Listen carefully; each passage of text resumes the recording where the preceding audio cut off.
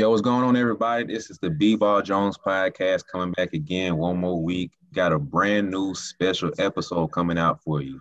So, Nelson, you good? Yes, sir. How about yourself?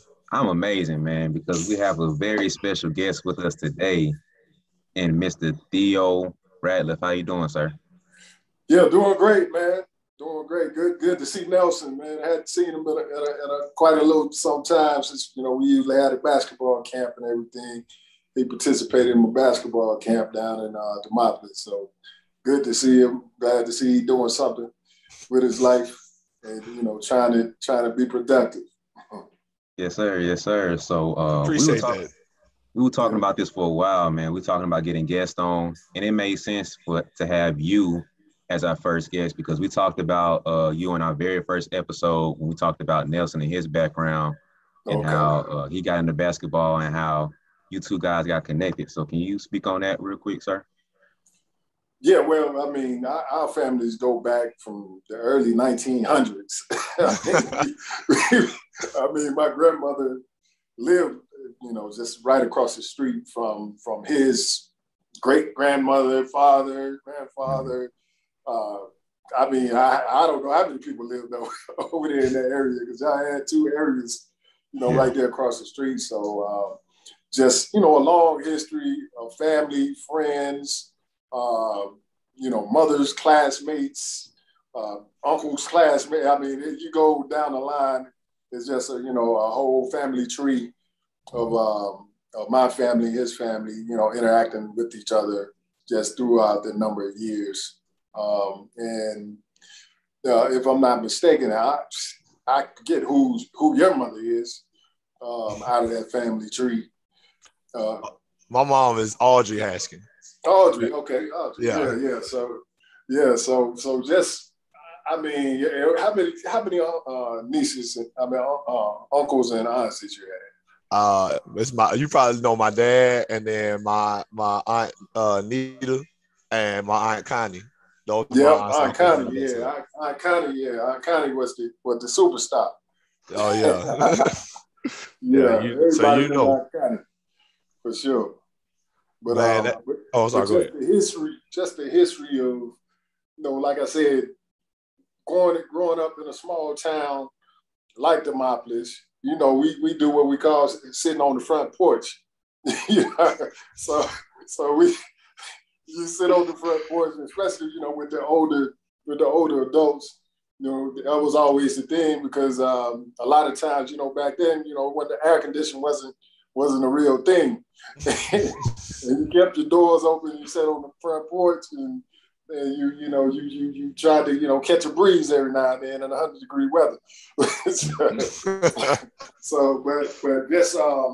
mean, the family tree, you just took me back, when you called me and asked me to speak on it, just took me back from when your grandfather and my grandmother, when they were, in their, probably like the age I am now.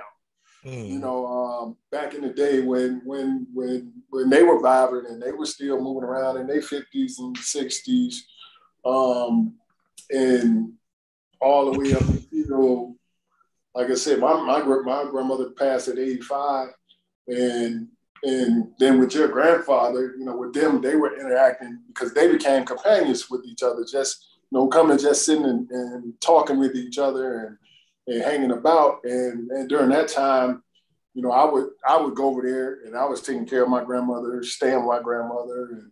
And so I had the chance to be able to sit down and actually talk with your grandfather and have that elder interaction that a lot of people don't get nowadays, right. As their grandparents become older. But it was, it definitely took me back, man. And like I said, just the whole family, just the whole synergy of being in one area for that long, which I still have my grandmother's house, and you guys are still right across the street. Right in there. so nothing's changed, and every time we go back, I make sure we say our hellos and give out the activity shirts for the camp and different things of that nature too. Some of the people in the area. and you guys are always high on that list. You know, and then you know, you got uncle that actually played overseas, and Johnny Ray, and he played with my uncles in high school. So just my uncle Johnny Ray was supposed to be tough. Yeah, man. Yeah. So just the whole synergy piece around, you know, just the families, you know, just interacting throughout the years with my uncles that were, you know, grew up right across the street from your uncles, and going to U.S. Jones High School at the time, you know, where my uncles and my aunts, and now it's the elementary school. But yeah, it's, you know, just a plethora of memories, and then to come to you, to come up there at my camp and see you and see the kids from Joseph, and Joseph and I were, you know, we were 1 year apart. I was 1 year older than him. Okay. And, you know, getting to know him and him playing football and being in the school with him together. So like I said, just the whole different family trees throughout the years, man, was just so long, and the lineage is so long. You know, that, like I said, I could speak on it for hours, just on just that alone. But then, like I said, then coming in, you know, to doing the camps. I do my camps every year. Unfortunately, we didn't get a chance to do them this year with the COVID and stuff. But been doing my camps for 20 years. So seeing you from the pup all the way coming up and going through high school and everything, and so it's just, like I said, it's just so real when you start looking back and you really start thinking about it and talking about some of the life that you had, you know, while you were there, and how things have progressed, and the kids are now older, and now they're grown, and now it's the grandkids. You know what I mean? So it's just super cool, but that's, you know, that's what I get out of that, man. Just a lot of love from both families, from both sides, and I know you got an uncle that is a great writer. Mm-hmm. Wrote several books and got nationally recognized for some of his books and things of that nature. So highly educated family. I think everybody was a professor. so yeah, just super smart. I always remember them just always being super smart and always going to that next level of education, and always been a big part of, like I said, a big influence to my family, my mother, and how she wanted to raise us to make sure we continued our education and excelled in life. Man, I just, man, you don't know like how crazy it is to hear somebody else like speak well about my family like that. Because, you know, when you in the family, it's like you hearing them talk about themselves, and like exactly. It's kind of, as a kid, you kind of just be like, you know, he probably just, you know, exaggerating, or, you know, I'm tired of hearing about that stuff like that. But like to hear somebody else speak on it, it's like it's cool. Because now it's like, dang, maybe he was all he said he was. You know what I'm saying? Oh, for sure. Yeah, they real deal, man. Yeah, like my dad used to tell me. My dad used to tell me about like knowing you and stuff like that, and it was like, yeah, me and Theo, we came up in the same neighborhood and stuff like that. Yeah, and you know, part of me was like, did you grow up in the same neighborhood, or y'all just both from the office? You know what I'm saying? Man, right across the street. Right across the street. I mean, that's so cool. Playing baseball in the church parking lot. Things like that. Behind the school y'all go way back. You know what I mean? You know, behind the school basketball, right where the activity center is now. That's where we and that little concrete court. Yeah, we had the asphalt. You know, every day going out there. Yep. Y'all got to be from the office to know what we talking about. Being on that court, man. That's it. Man, and then I gotta put the picture in. I still got that. I don't know if you remember. I got an old picture of when I was at one of your camps. I may have been like, I don't even know how old I was. I had to have been like maybe 9, 10 years old. Right. And I had the little trophy, and it was in the newspaper down there. it was like me, my other teammate Malik. Yeah. We was all in it, like just to we gonna put it in the YouTube video just so people know how far back we really go. Like, oh yeah, for sure. I've been coming to the camp like all my life. I know. Like I said, shoot, I had it all your life. So. Right. so like yeah. I remember like as I got older, when you kid, I was just a kid coming to the camp like everybody else. But then as I got older, and then I started being like part of the middle school group, and then got on into the high school group. That when you started being like, because you didn't know me and my family the whole time, but that when you started being like, so man, what grade you in now? And I'd be like, I'm in 9th grade. Oh, so you playing varsity? I'd be like, yeah, I play varsity. All right, you doing good. Next year, hey man, what grade you in now? Oh, I'm in 10th grade. Oh, you got any colleges looking at you? Oh, I talked to so and so and so and so. All right, good. Then next year it's the same thing. Exactly. And so, like that's just to let people know, like we kind of been. We've been interacting and knowing each other for a long time. I didn't realize, your family knew my whole family like you did. But I just wanted people to know. Yep, all good. All right, so let's get into a little bit more about young Theo. So what was it like growing up in Demopolis? Like I know a little bit about that, but the people don't. So what's it like growing up in Demopolis and then going to Demopolis High School and all that? Well, I mean, anytime you're from a small country town in Alabama, not a whole lot going on. We entertain ourselves, man. And I think, basketball became my entertainment, of choice, early on. But early on, we did the marbles, we did the, running through the woods. Playing football in the backyard, baseball, different things of that nature that we just, as kids, always wanted to be outside. We had to be outside, really. But they had no choice. Nah, grandma, mom, they didn't play, you staying in the house. Whereas it's so opposite now with kids, with the invention of the video games and everything. Kids sit all the time playing video games, but like I say, I'm a big proponent of kids being outside. One, you're outside in nature in the sun, getting fresh air, and you're not just sitting in there looking at a screen, blinding yourself with a video game for 20 hours a day. So that was, kind of where we were. We all were outside. So everybody knew everybody. And like I said, when you start seeing kids, there was no neighborhood you would go into where it wasn't kids outside, and like I said, it's just so different today because, especially with sports, with basketball, baseball, you have so many organizations and organized sports. People don't really play in the parks and stuff like we used to do, play in the parks, go to different people's neighborhoods and play. You don't see any of that stuff on a consistent basis nowadays. Most of the places I ride around now, everybody's inside because you ride. There's nobody riding bikes. I mean, we rode bikes everywhere.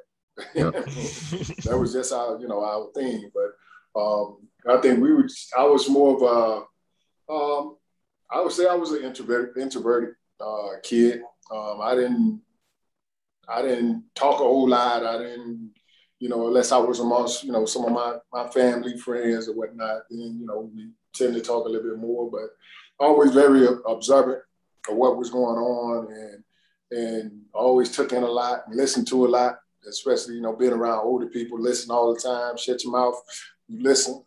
So definitely learn how to listen well to with different people, and it, carried over into my, into my life and into my career as well.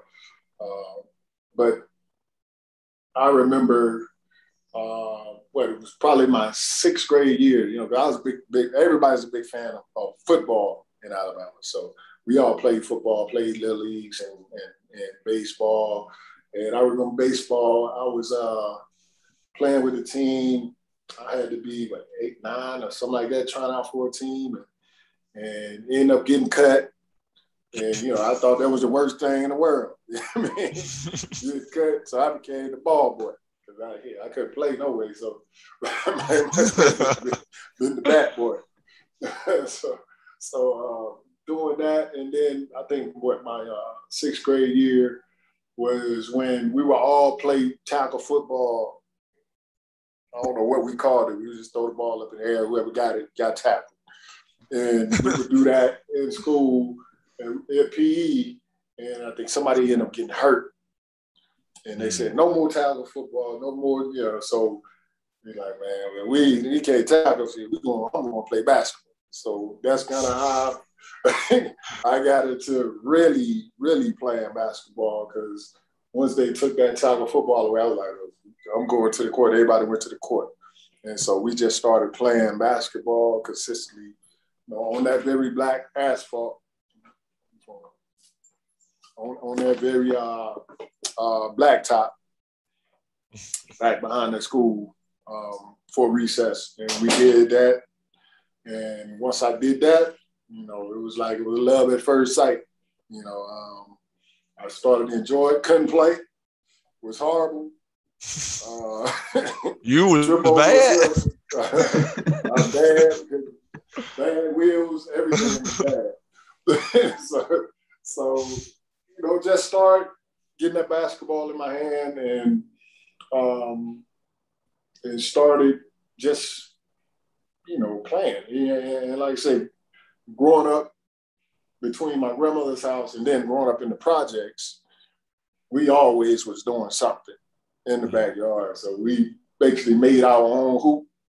We put the tie rim up, tied some nets onto it, cut down limbs around the trees, and stuck a plywood backboard up. Y'all shot on the tire, like y'all empty tire. On the tire rim, bro. Yeah.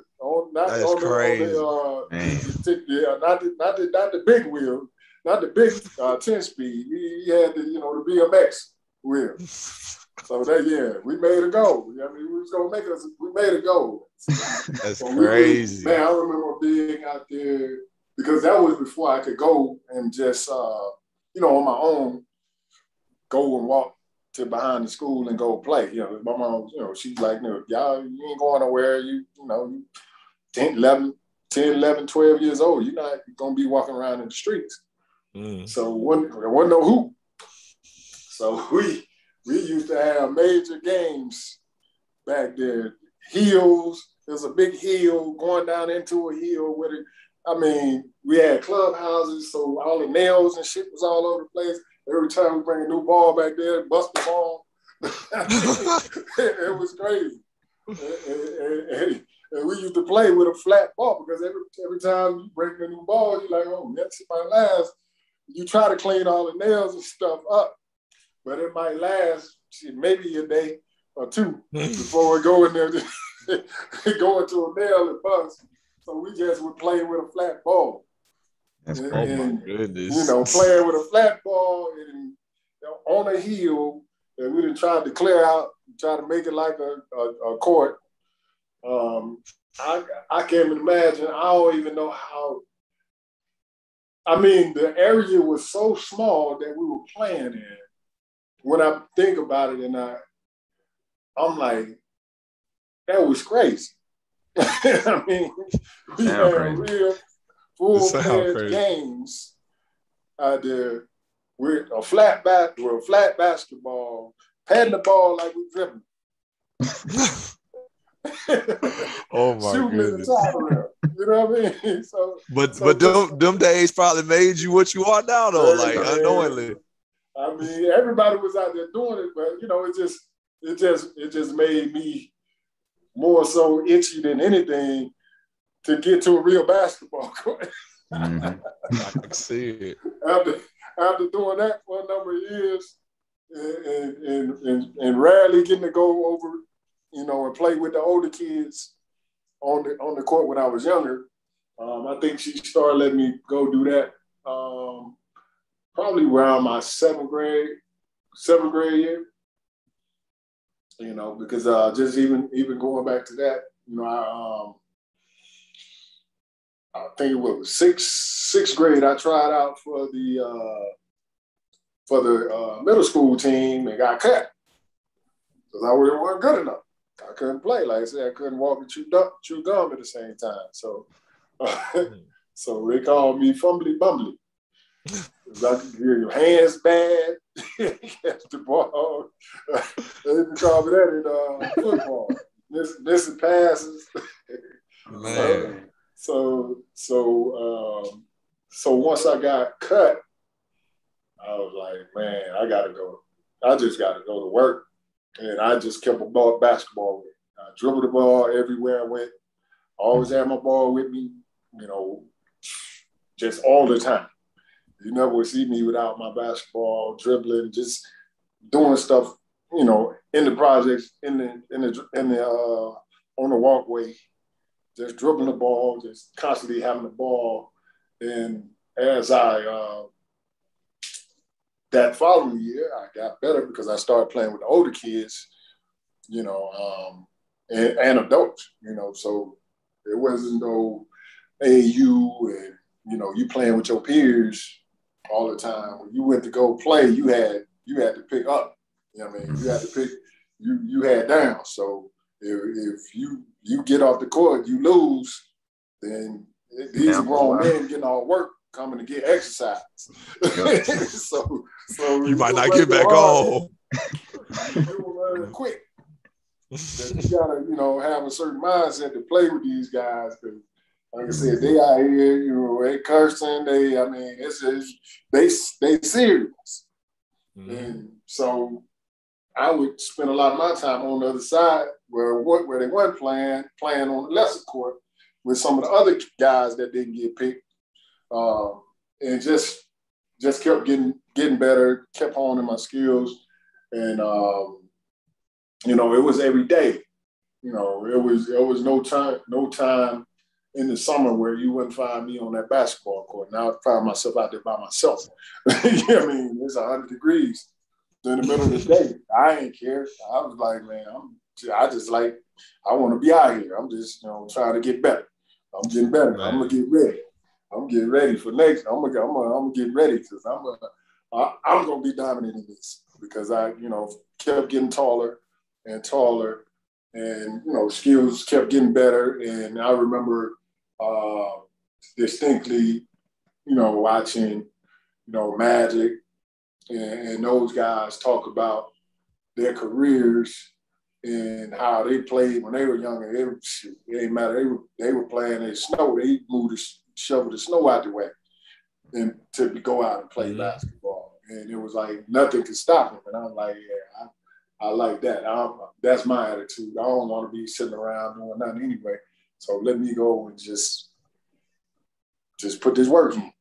Yeah. And so I just started, watching film, recording as I got, through middle school and into high school, just recording because we had the VHS then. So recording the different games that would come on because it was only like those Sunday, Saturday games that came on TV back then. And it was going to either be the Lakers or the Celtics or, somebody, Pistons. So, it was going to be one of the top teams that they were going to play either that Saturday or Sunday. And I would record those guys and record Houston, watch Akeem, watch David Robinson, and watch all those guys. And then I would go out and I would just try to emulate some of the things that they did on the floor, and just watch them and go mimic their moves and make them my move. And that's how I kind of ended up excelling myself because there were no trainers. You learn the fundamentals. You was going to get the fundamentals in middle school. That's something that Coach Hallmark was a stickler of. He was my junior high coach, and also in he ended up being my high school coach the last 2 years. But he was a stickler on fundamental basketball. Everybody learned how to dribble. Everybody learned how to, pivot, shoot, different things of that nature. And one of the things he did say to me back probably was maybe my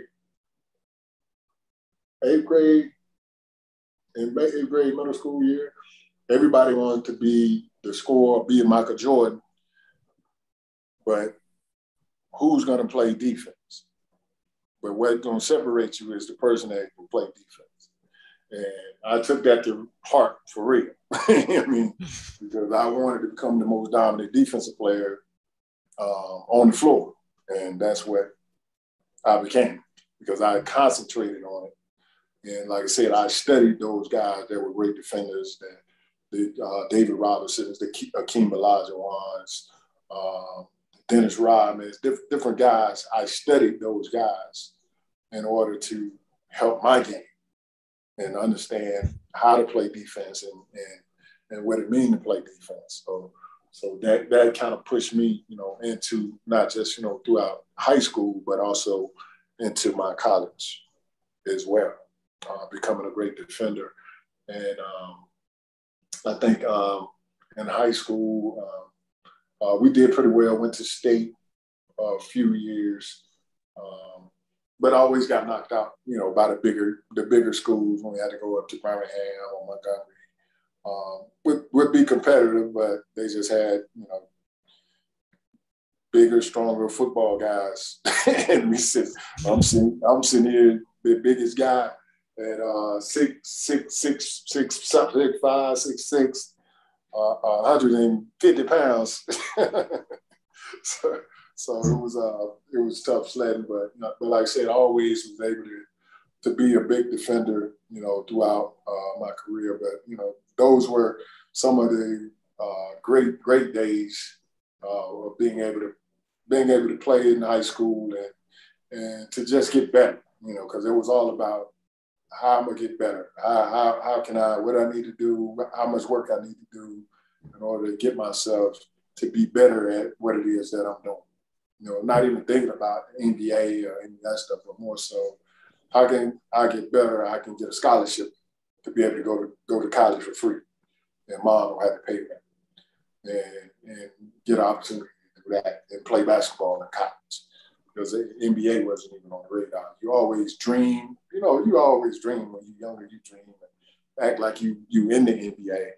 But you never, that was so far-fetched out there that it was like, I can't even really even kind of think about it like that. I just got to get to this step, okay, go through junior high school, become a starter, become dominant. Okay, now I got to take the step back again. Now my sophomore year, I got to try to get better, try to excel myself to be able to be ready. Well, my freshman year, try to excel myself to be ready to play with the high school kids. And, it's all steps. And then, being able to, okay, well, now I can be a starter in high school. Okay, now I can try to be one of the best players, on the team in high school. Okay, now I can try to be one of the best players in the city, in the state, or whatever. And so it's all progression, and then go on to college. Same thing. It's always a startable point. You know what I'm saying? There's always a startable point. Each jump, each leap is always a different starting point each time. That's crazy. Like, it's really crazy to hear you talk about some of this stuff, because I remember doing some of the same things, just being out, just going to play, just going to work out, stuff like that, or going by myself, being out there behind the Theo when it wasn't open, stuff like that. It's crazy because I feel like we just did so many of the same things, had the same attitude about stuff, and I remember one time we had some kind of church event. It was one of those community choir things. We had at the Ratliff Center, and they said, all right, everybody be there at 11. And I was like, okay, cool. I went at 10, and I was just on the court outside shooting and doing my own stuff. And then I remember the lady came, the lady that was over, she came, and when I saw everybody pulling up, that when I went in the gym, she was like, I know that wasn't you out there shooting. And I said, yes, ma'am. She said, so you out there getting sweaty right before we got to come in here and sing? And I was like, I was going to go in the bathroom and like wipe off and like, real right. But I mean, yeah, like I was just trying to push shots up. So like, but that was the attitude that I had. Like, like I was just trying to put the work in. I wanted to be better and get somewhere every year. Like every year I'm trying to be on the level and on a higher level than I was the year before. I get it. See. Anything else? Is there anything else about your upbringing and your high school career that you want to throw in there? Do you have any records, like anything like that? Well, I'm sure I got plenty of records in high school. I mean, yes, definitely, like I say, a highlight is always, coming back and getting my jersey retired, at the school. Was, a big highlight, making I guess it was the Moppers Hall of Fame. Marengo County. Marengo County Hall of Fame, Sports Hall of Fame. That's always great stuff to be recognized in. But like I said, just more so anything was, your family and my family, also were big components of the church and religion and believing and having faith. And, with the church being, one right next door and across the street and down the street and everywhere, that was, and my mother working in the actual church center, working for the elderly programs and different things of that nature. It always was about, giving back to the community. And that's I think where I got a lot of my thought process, even, going throughout the NBA of being able to be a big component in whatever community it was I was in, to make an impact, especially around kids and having a ability to be able to, provide, just my knowledge and, my experience to help the next person. And, I think that's a big influence, with our families. And I think that's definitely was, a sharp sticking point for a lot of the community based in Demopolis. Growing up in Demopolis, man, can you tell us at what point that it became more than just a dream and idea of playing in the NBA? Like, what at one point did you feel like you could even attain the idea of being an NBA player? Oh, no, it definitely happened at Demopolis. Like I said, when I went to, I ended up, being All-State at my senior year and getting, recognized in different areas. And I think I got recognized to be able to even go to college. I got recognized. I went to one basketball camp. That was the University of Alabama basketball camp in 11th grade. And I got recognized by those guys by just going in there, doing the things I do, blocking shots, running the floor, showing my athleticism. But I was, like I said, I was probably 6'5", 150 pounds, so I was skinny. But, because of my ability to be able to block shots, run the floor, handle the ball, I got a lot of recognition, there with a lot of the college coaches, the assistant coaches helped with a lot of the camps. So I had Wyoming's coach, head coach was a former assistant at University of Alabama. So he had a lot of his people come down and work the camps and, along with, some of the Auburn, Montgomery, and some of these different assistant coaches to get a chance to see me play. So played pretty well, enjoyed that tremendously. Like I said, my first camp. Got invited to a lot of the ACDC, Adidas camps and all that, but they were asking for like $600 and I was broke. So that wasn't gonna work. I wasn't gonna make that trip. And then Wyoming, one of the assistants, started recruiting me.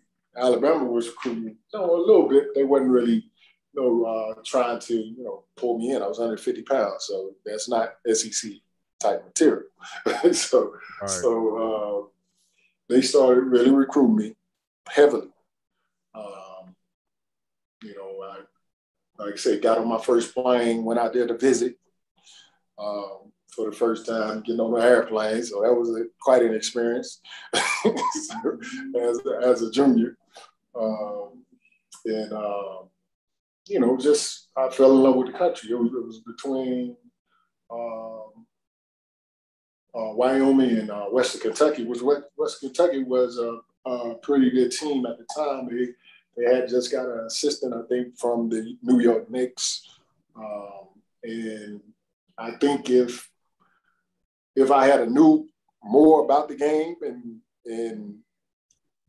the recruiting thing and, network and all that, I probably would have went to Western Kentucky because, they had a connection with the Knicks and they were actually in the Sweet 16 and all that stuff. So lo and behold, took me out to Wyoming.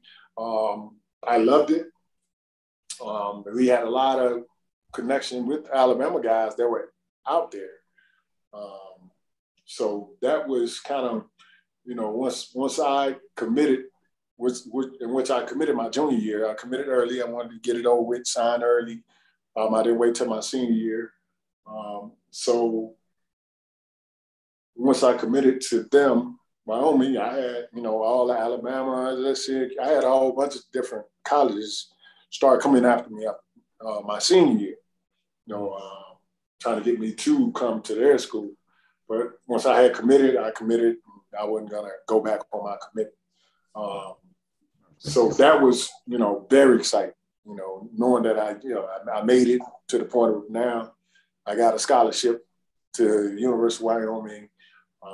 Got to go, thousands of miles away to Wyoming from Alabama in the freezing cold, which I've never been in. So that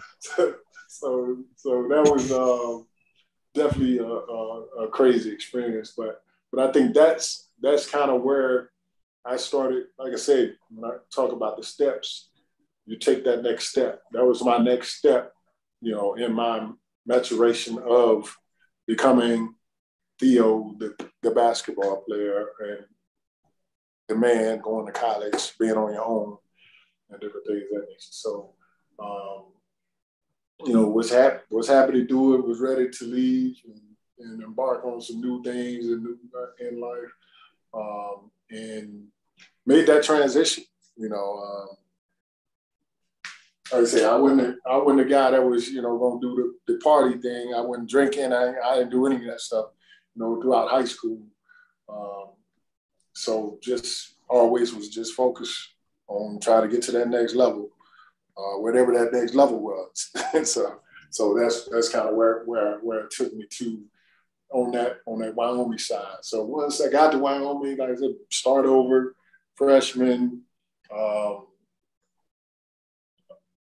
just 6'7", 170 pounds, just small. We had guys in there 6'7", 250 pounds.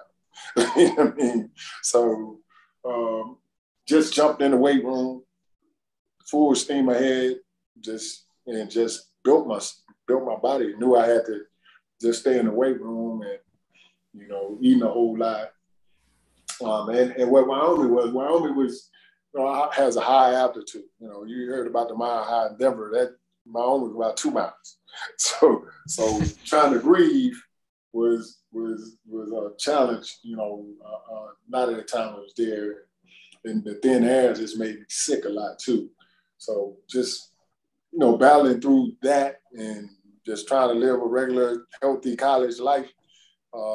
and just hooping, man. And like I said, I did everything that I took from high school. I brought it to college, where other guys were looking to go hang out and do what they were doing. I was in the gym. I was either at the multi-purpose center playing, or I was going to the arena. You know, whether it was by myself or whether, you know, it was us playing as, you know, as a group. But I kept myself in the gym, and, you know, and with that, you know, I developed, also knew I had to learn how to study film and everything. And one of the great things that happened while I was there, you know, my freshman year, played a little bit. I was supposed to redshirt actually my first year, but we had a few guys that liked to partake in the extracurriculars, and they ended up not going to class and, you know, just hanging out a lot and doing their thing. And we had about 3 seniors that became ineligible to play that year. So, dang, seniors. Yeah. So I got thrust into actually, you know, getting some playing time, which, you know, wasn't a bad thing. So I got thrust into getting some playing time, which I was playing against, you know, one of the top players in the conference was on our team at the time by the name of Reggie Slater. He was, like I said, 6'7", 250, all muscle, super athletic. And, you know, me, and I tell him all the time, I said, man, you made me ready for the NBA, because me at 170 trying to guard you, you know, in practice every day, I ain't had no choice but to become tough, because, you know, he was huge, running over me, and, you know, I just had to figure out how to be able to best to defend him. And, you know, my athleticism, my ability to be able to block shots still gave me that advantage to be able to hold my own against most of the guys that were bigger than me. So that's kind of, you know, like I said, the defense, you know, having a defensive mindset gonna always make you stand out, you know, amongst the crowd for people that don't. Because they know you understand it. You're in the right positions 90% of the time, and you're always thinking about helping your teammate. And that's what being a defender is about, along with locking your man up. But I think just that alone, you know, pushed me into growing up real quick, because I thought I wasn't going to be playing. I was just going to be practicing and just sitting out, to now, okay, we throwing you into the fire. So, okay, let's go get it. And that just helped me to understand the level that I needed to be at in order to be that next guy up. And so, you know, sophomore came around, and, you know, I started playing a little bit more. And then I got invited to the USA team, in which USA tryouts. And that's when, you know, all the guys that you would see on TV, the McDicey, Grant Hill, I mean, you name it, all those guys that played in the NBA, they were there at the USA camp during that year. I was in school, so all the teams you would watch play on Saturday. You know, all those big colleges, North Carolina, Dukes, California, you know, Cal, UCLA, you know, all those guys from those teams were there for the tryouts. And, you know, I'm playing, and, you know, and I'm just recognizing myself. I'm like, you know, people really don't have the mindset that I have about playing defense. Everybody's about, you know, their offense. So I'm like, you know, that's when the bell went off. And he asked me about, you know, when I thought I would be able to possibly get to the NBA. That's when the bell went off for me. It was like, oh, shit, I got something that people don't do. This is a special. So I'm like, okay, I just got to keep on working, keep on getting started, keep on getting bigger. and I'll be able to, you know, put myself in a position to at least go pro, whether it's NBA, whatever round, whatever, it don't matter. I'll be able to do that. And that's kind of when I recognized that I could play with those same guys. I could have easily been at one of those North Carolina Dukes or any of those schools and still been, you know, who I was as a player, and holding my own against those top All-American guys. You know, that's when they were doing the All-American teams every year, you know, and all those guys were McDonald guys, McDonald All-Americans and all that.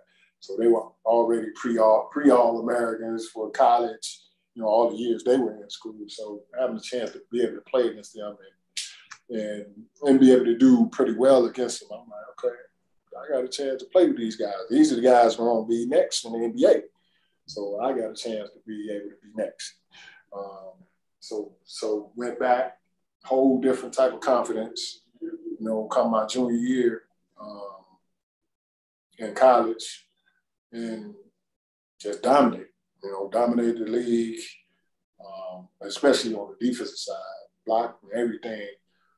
I became the all-time leading shot blocker in the history of NCAA, most shot blockers in 1 year.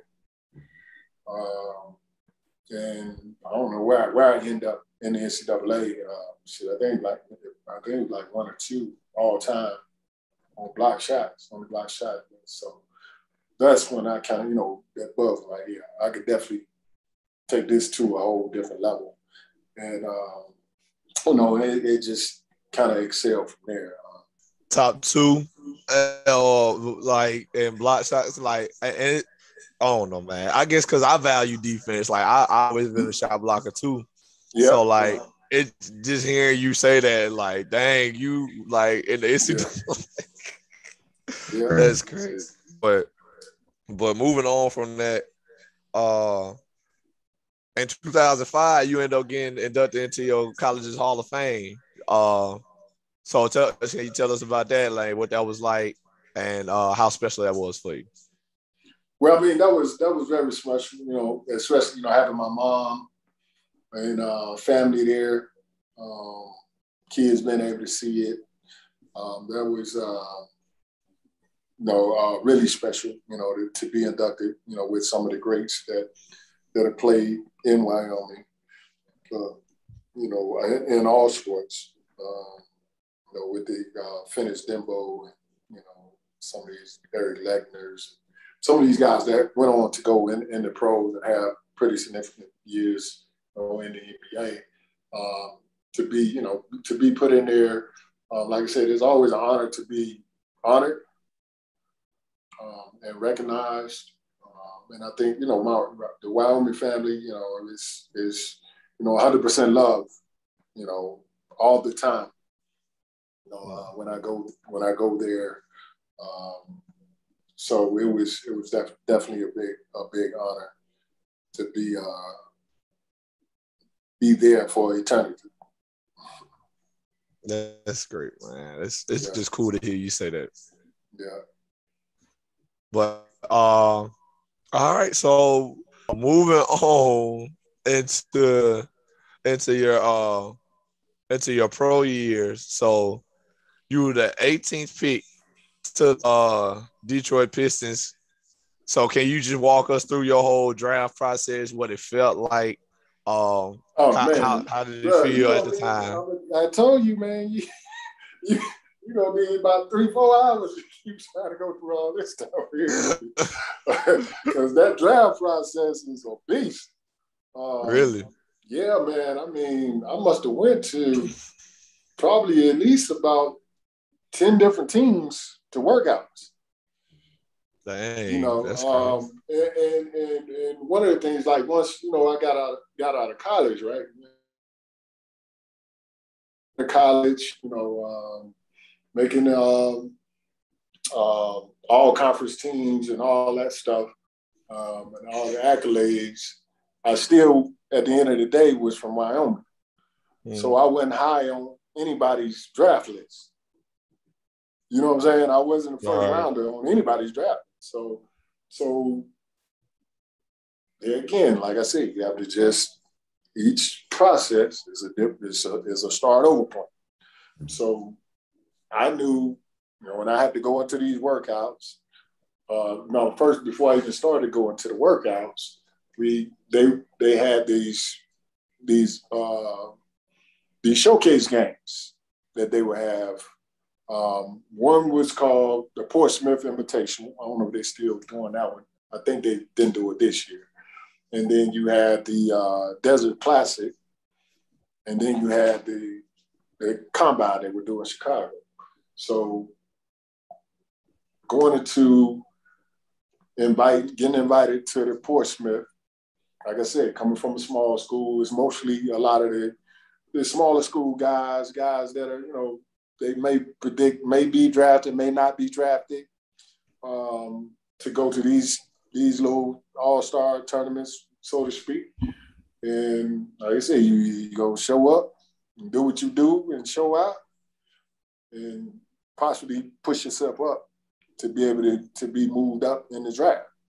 So we did the Portsmouth first, did well, played well. But I think the feedback from the agent, from different teams, they didn't feel like I was in good enough shape. So we go in the lab. I go to Arizona early, get a trainer, work hard, getting ready for the next Desert Classic, which was coming up. So come back, have a great tournament. Great tournament at the Desert Classic, saying the status is moving up a little bit. So you possibly second round pick. Got teams really, really interested in you. So end up after that, that's when you start doing the you go and you do your showcases for the different teams. They bring you in, maybe one or two other guys there, maybe just you. So they put you through strenuous training, each team. So they put you in, they put you through running drills, they put you through shooting drills. Some of them even had to play against, other guys. But they really, evaluate you. And then all of them do not just, basketball, but mental evaluations and everything else to make sure, you ain't crazy. But but put you through some, strenuous deals. I went to where did I go to? I went to Seattle. Seattle was tough. They had Sean Kemp and all those guys at the time, and they put you through a pretty tough, strenuous workout. I went to Chicago. They had a pretty tough workout. Ryan, what's his name? Jerry Krause was at the gym. He was pretty tough, and that's when they had that was Mike and all them doing it. Yeah. So that was crazy. And just number teams, the Bulls, the Bulls, the Pistons. I think I did Atlanta, but just a number of different teams. And, one of the things you have to be, just mentally strong, mentally tough when you go into workouts and not let yourself, when you're missing shots and stuff, get frustrated, or and just continue to just show your work. They've already know what you do. They just want to, put you through some drills to see, how you react to stuff and what you do, how when you fight through, give up or whatever. So that was pretty good. And then after that, we end up we do the Combine. And the Combine, this is when everybody's supposed to come. Where everybody comes that's predicted to be in the draft, right? Mm-hmm. So you got, all these guys here, we do the physicals and everything, and they check everything out, make sure everything's all good. And you know, for some of the guys who decide to play,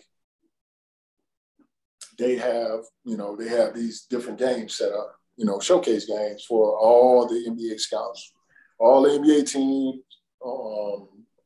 head coaches, you know, everybody just in the building.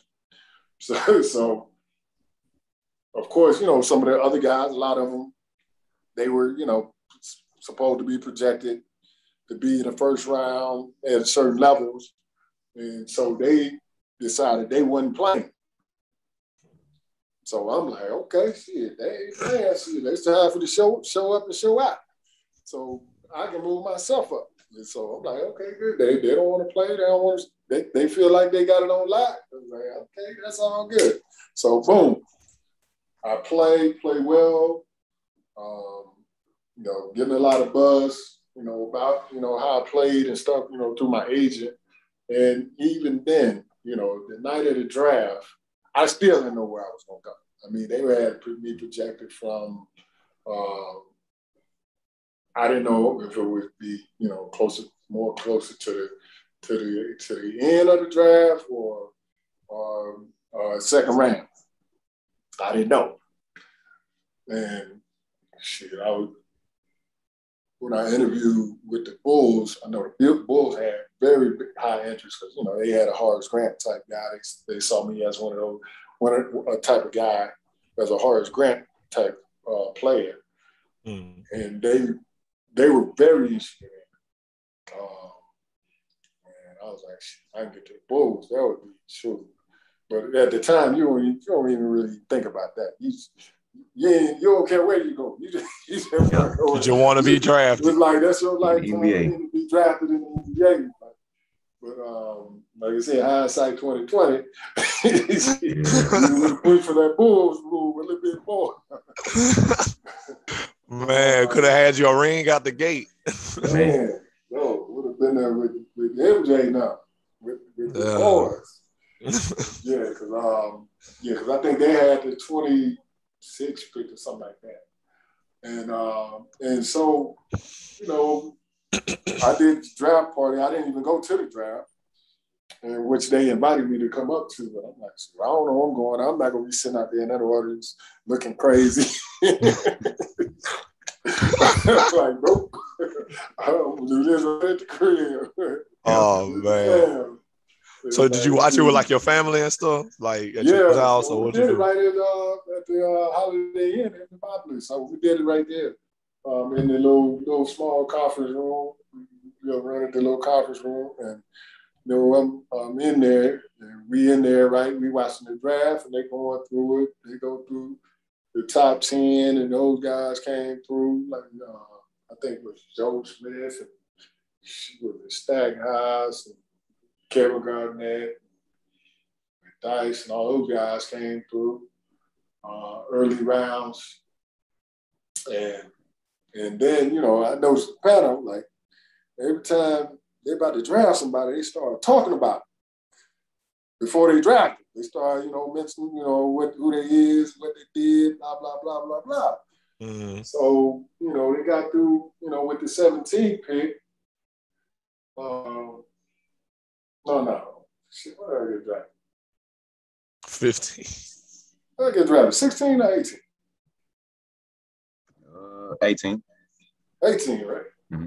Yeah, so when they got through with the 17th pick, they all of a sudden they started mentioning my name. I'm like, oh, wait up. Yeah. Just like me. You know, I'm like, oh, shit.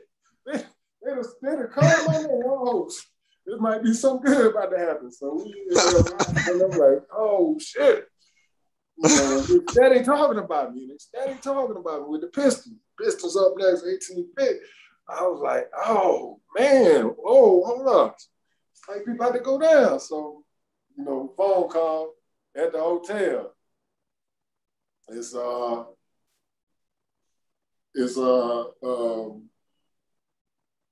Doug Collins, who was the head coach.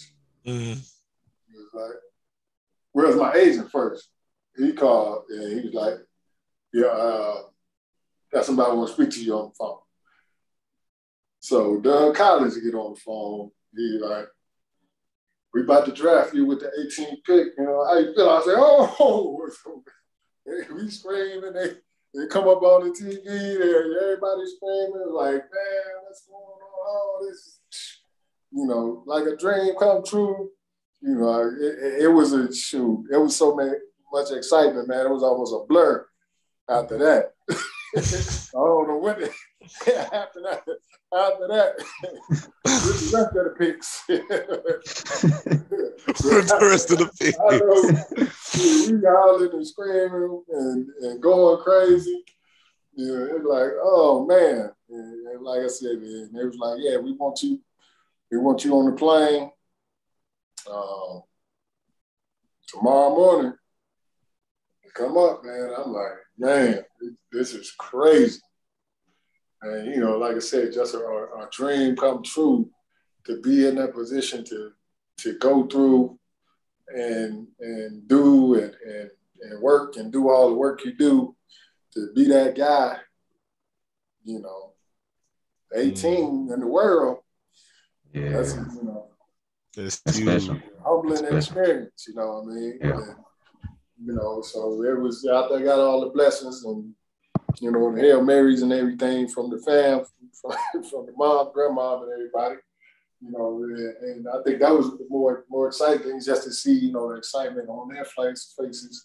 And like I said, we didn't come for money. So, you know, have an opportunity to take that next step, to be able to secure, you know, run myself some finances to help my mother, you know, who was still working and, you know, driving an hour a day to go to work and come back home. And after she had been, you know, in doing her thing for so long, to be able to say, here you go, Mom. Or, here you go, Grandma. You know, to get them, you know, a house, to build a house for her, and, you know, and get my mom's a house. I mean, it was, when you were able to do that, man, that's like super gratitude, you know, and homage you paying to, you know, the people that brought you there. You know, of course. They raised you there. So that was you know, a hell of an experience, you know, I must say. Yeah. Yep. The 18th pick. The 18th, that's crazy. Like, 18th pick. I was like, but like I said, all those guys that were supposed to be projected to go before me, most of those guys didn't play in those tournaments. So like Jerry Stackhouse and them and Antonio. Well, I mean, those guys went before me, but a lot of those other guys that went under me, they didn't play in those tournaments because they were. So you took somebody's spot basically. So I pushed. My level got raised because of, you know, them seeing me, because like I said, I still was from Wyoming. They didn't know what I could do. You know, they just knew I was doing it where I was doing it at, but they didn't know what I could do against, you know, that competition they see on, you know, on a regular basis. They weren't coming to Wyoming to see me. You know what I'm saying? So I had to show up and do what I needed to do in order to put myself in a position to be the accelerator. Man, that's special, man. Like to hear that, like it's inspiring, like us to be from the same hometown and to know you were drafted number 18. Because I don't think as a kid, I don't think like I really realized like how special that was, like that you was in the NBA and drafted 18th and stuff like that. I don't think me or my peers really realized what you had accomplished. No. And like I said, it's, you know, a lot of kids, and, you know, and I just, you know, like I said, I'm an observer. And like I said, I go around into these tournaments and all these different places, and they know I played, and they know I played in the NBA, but it's rare for people to even come up and really have a conversation. Which is mind blowing to me because I'm like, oh, doing what I'm trying to get to do. Right. I'm trying to get to that level. But like you said, in hindsight, I would have asked you more questions. It's rare, we even come and ask the questions. So that's for any NBA guy. I don't care if it's the last man on the bench. Yeah. In order you got there out of everybody in the world. I mean, that's a lot of people. The percentage is 0.0001 chance of you getting there. I mean, the percentage is a whole lot less. I mean, less than a lottery, winning a lottery, of $1 billion. So it's like, yeah. So that's always kind of like, I don't get why, guys don't ask a lot of questions. But people just be in their own world and not really thinking on that level. But the ones that do, they always appreciate it. They always appreciate the conversation because they get stuff that they're not gonna get from people that haven't been there. So how you gonna? Hey, I appreciate it now. How you gonna get the information? But all good, all cool for sure. I appreciate it now. Just know that. Yeah. But okay. Oh, good stuff. So the like you was pretty. The things we talking about, like, it's lasting a long time. Like, right. I tell you, man. Hey, the stories go on, man. Where I played, so many different places, and it was always different experiences. So, man, hey, yeah, I love every minute of it. The levels is different, man. Oh man, look, we had so much fun and enjoyed this interview and this podcast so much. Me and Nelson was so excited to get to this interview. And this is only part one. That's the crazy part about this. This is only part one of our Theo Ratliff interview. It's so much that he gave us. His story is so interesting. Like, me and Nelson were just sponges sitting there soaking up his information and his story. So just to kind of recap, we got a view of the connection of Nelson and Theo, of how they met and how their families are intertwined. We got a taste of young Theo and his life growing up in Demopolis and his experience in high school. And we got a little bit into his college experience and pretty much everything pre-NBA and how he got prepared for the draft and everything. So the draft process was a crazy beast that he had to go through, and he told us about that story. So I hope you guys got a lot out of it, and I hope you enjoyed it. But just realize this is only part one. We have a whole other part coming up very soon. So stay tuned. Make sure you subscribe to our podcast. Make sure you follow my YouTube page. Just keep up to date. Follow us on any other site that you get your podcast from. Follow us on social media at BeBall Jones. Follow Nelson at NailerH34 on Twitter. Nelson Haskin on Facebook. Make sure you follow our guest, the former NBA player Theo Ratliff. He has a Twitter, he has Facebook, he has Instagram at ShopBlocker42. ShopBlocker42 is Theo Ratliff social media. Give him a follow, DM him or comment on one of his posts and just say thank you for the podcast. Like, show some love to him and his page, because it means a lot for him to be our first guest as an NBA player from my home state and from Nelson's home city, a small town in Demopolis. So really appreciate him coming on. But this is only part one, so make sure you stay tuned for part two and keep on with the podcast, man. Thank you for listening. That's it. Have a good one.